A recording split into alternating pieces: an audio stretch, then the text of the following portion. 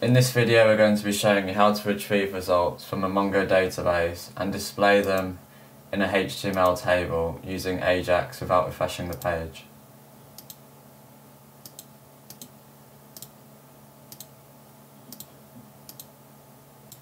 Okay, so as you can see we currently got no table being displayed because we're going to add that logic now.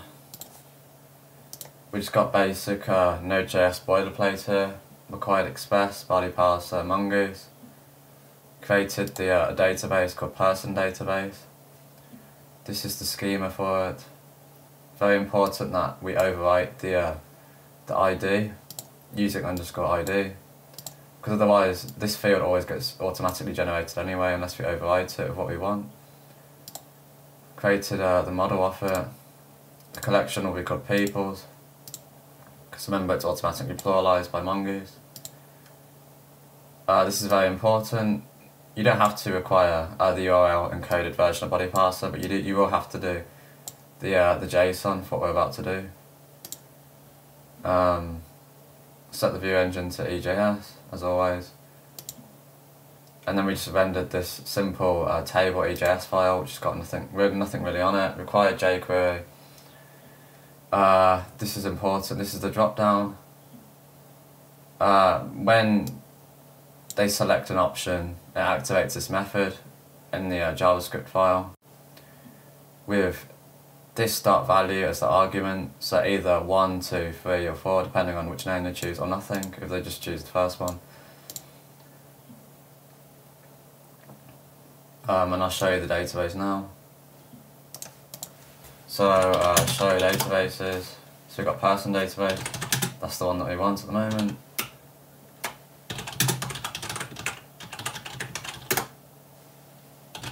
And then it should be peoples,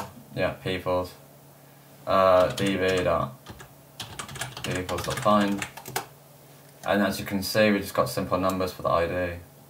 First name, last name, age, hometown. It's the same for the ones the formatting is.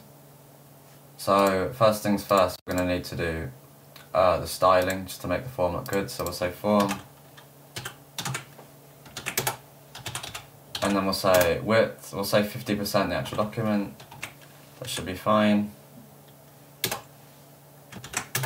And then we'll say border collapse to make sure that the border lines are single, so it looks a lot nicer.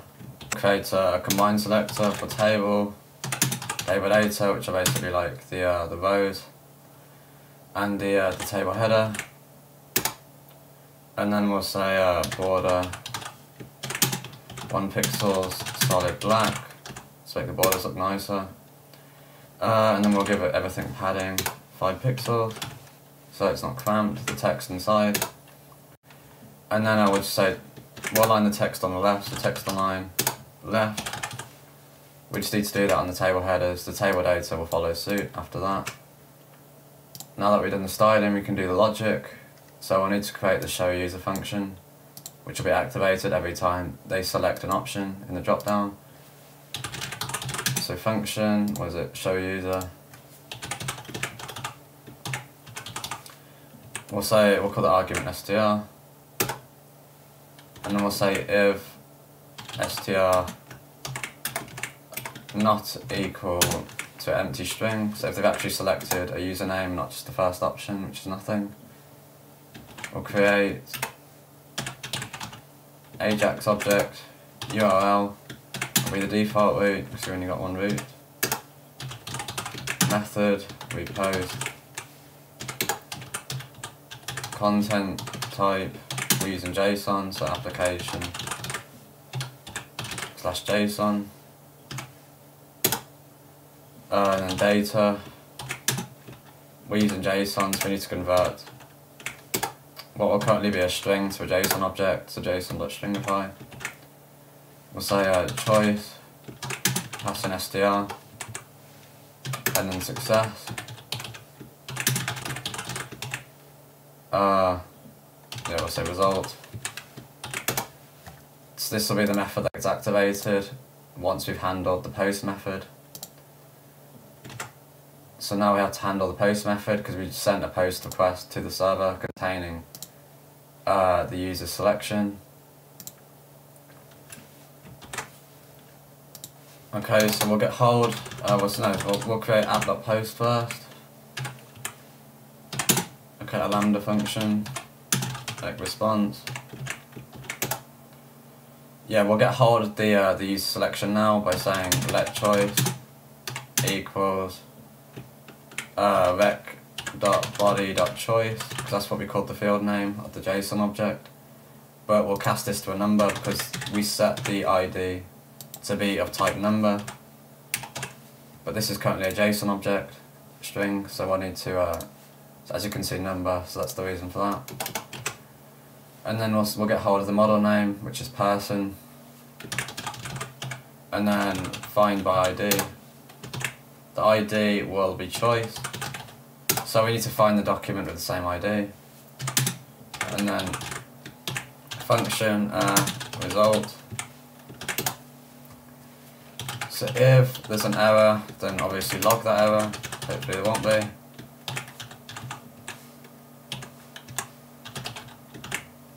Else, we'll need to. Okay, this is the hard part now because we're going to have to do some complex string interpolation. But basically, we'll create a variable called letOpening. We'll say letOpening table. Yeah, so this is the hard part because we're going to need to do some complex string interpolation. But first of all, we'll just create the header part, the header row, the part which doesn't change because obviously it's the same fields for each user. So we need to set the string to be single quotes because it's the only way to do multi-line in JavaScript, multi-line strings, you'll see in a second. So open up the table tag here. Backslash, if you don't know where the backslash is, it's to the right of your left hand shift key. So it's a table row, open up a table row, table header. Oh sorry, the reason why we get an error is because we didn't do a backslash there to indicate new line. Table header, first name, close that. Table header tag, again just follow the structure, fill it out. Last name. What came next? Age came next.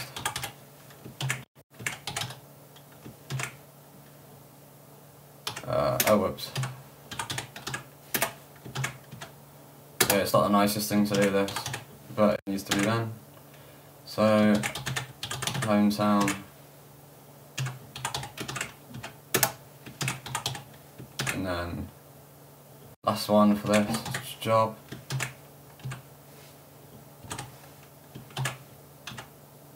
Okay, now I need to close off the table row. So yeah, we don't need a backslash here now because it's the final line. Okay, now that we got that sorted out, the reason why we did this is because this is just the table headers, so it doesn't change no matter which user we select because they've all got the same fields, they all follow the same document structure. But now we need to do the part which actually displays the information which will be unique to the user. So the way that we do that is we'll set opening table equals to itself plus a new string. Remember, open single comment, and then we'll say new table row, and then TD now for table data, not table header, so it won't be bold, and then we'll say we need to concatenate the result dot first name plus close the table data, new line, table data plus result dot last name, concatenate table data, new line, again just follow the same structure, result dot age, yeah, close it, new line,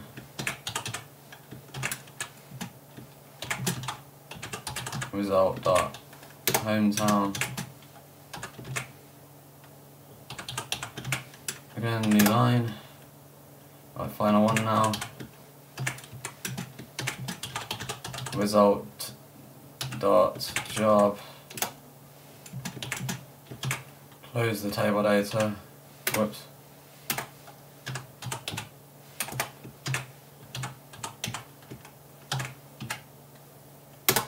New line, and then we'll need to close the table row. And then after that, we'll need to close the actual table tag. Okay, now that we've done that was the hardest part.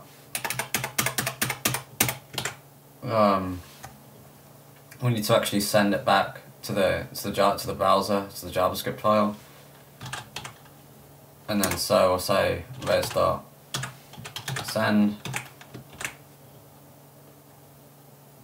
We'll call it HTML the field. And then opening table will be the value of the field. So now we go back to the JavaScript file. We should have given person info. So this bold tag, this bold div here.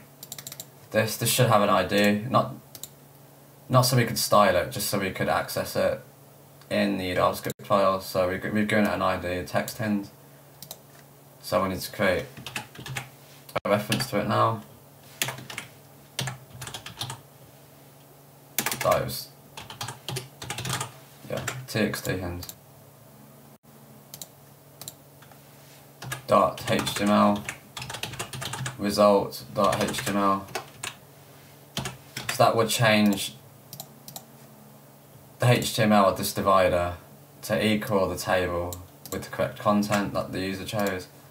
So if everything's going well now, it should be working. We've got everything running, the node mon server. So Peter. Okay, so it's not using border collapse for some reason. Form.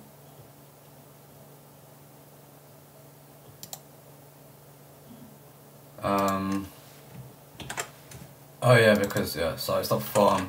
Yeah, so form is for this. Yeah, it's table. That's refresh this now. There you go. That's the reason. So it looks a lot better now. That's the reason why you want border collapse. Perfect example right there. Why you want that, because otherwise it just looks really ugly. And now we change it. The page doesn't refresh, but it gets the information from this database and displays it in the table, all without refreshing the page. So yeah, and again, if you have any questions, don't hesitate to post it in the comments below. I'll be there to answer any of your queries if you have any. And yeah, you can style this the way you want, implement it the way you want. This is just a bare bones concept. And yeah, post below like if you have any other tutorial suggestions. If you want me to do like a SQL tutorial instead of using Mongo Database, I can do that. How to do the same thing. Yeah, and I'll see you in the next video, guys. Peace out.